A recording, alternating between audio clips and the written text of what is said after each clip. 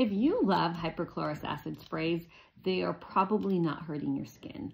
They got really popular during COVID, and they were a lifesaver for people because we were having to wear a mask all that time. That mask changed the pH of our skin.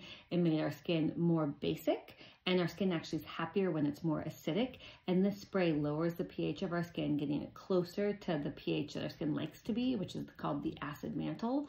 And so that is a good thing. So think of this as a mild disinfectant. It also can help with some inflammation, but it's not a replacement for washing your face. It's not a replacement for using deodorant. It is just a sort of quick, easy thing that you can use. If you use it too much, it can irritate or dry out your skin, but that's not going to happen if you're using a good formulation of it. So I don't use it on a regular basis, but for my patients, if they find it helpful, great. It's just not going to cure your acne.